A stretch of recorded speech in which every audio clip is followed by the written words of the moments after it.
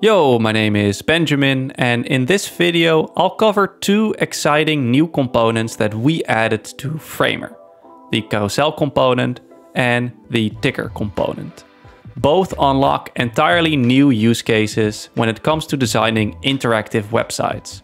And we're very excited to share these with you. Both of these components can be found in the Insert menu. Let's start by taking a look at the ticker component.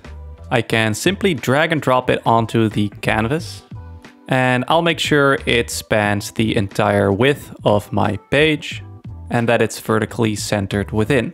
The ticker component is optimized for creating these infinitely looping animations. Here in the property panel, you can see that it's highly customizable, it works in any direction, and it even adds some fun new interactions like the ability to slow it down on hover.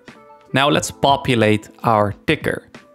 I can click and drag from the little slot connector here and onto any layer or component that I have on my canvas. Now, as you might have already noticed, the ticker automatically handles the duplication for you.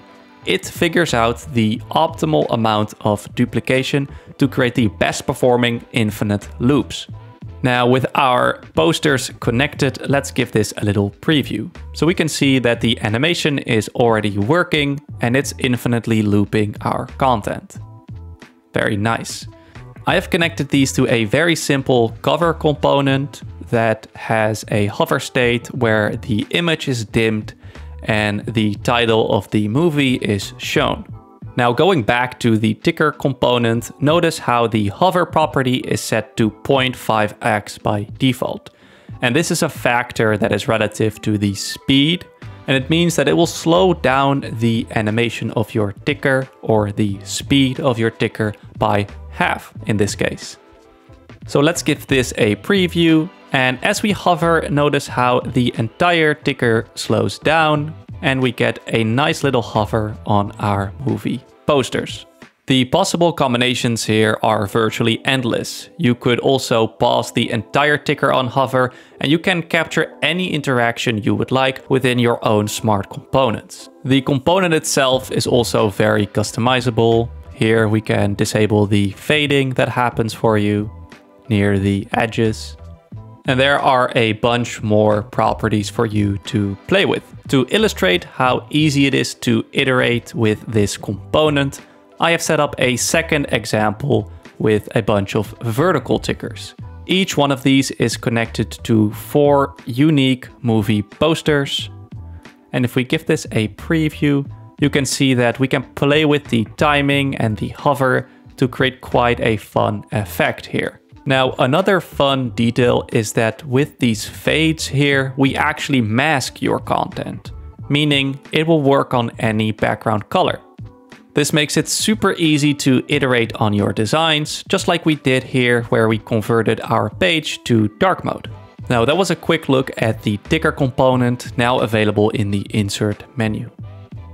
Now let's move on to the carousel component. This component allows you to create scrollable areas either horizontally or vertically, optionally with scroll snapping and arrow controls as well. Here I'm largely creating the same setup using the carousel component, making sure it's edge to edge and vertically centered.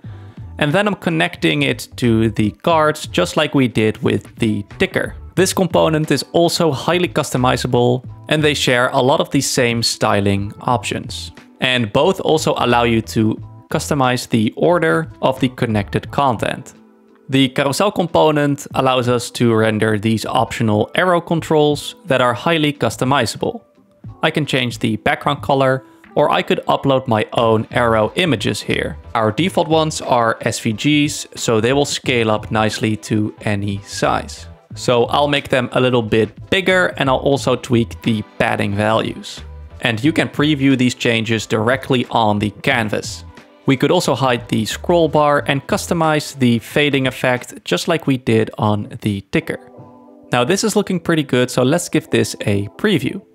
We can use the arrow controls to navigate our carousel. And notice how when I reach either the end or the start here, the fading and the arrows themselves animate out of view.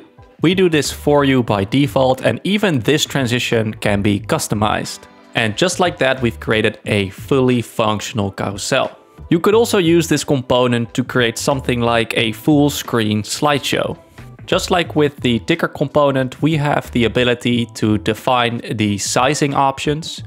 So I can set the width and height to either auto or stretch respectively. And maybe here we want to tweak the opacity of our mask here. So we can make the fade a bit less intense. And then we can give this a preview to see our full screen slideshow in effect. And I can use either the arrow keys or my trackpad to navigate around the carousel. And this will also work on mobile devices. And you also get control over the snapping behavior. And that's pretty much it for this video. We're super excited to share these components with you, and we can't wait to see what you will end up creating. As always, thank you so much for watching, and stay tuned for more updates coming soon.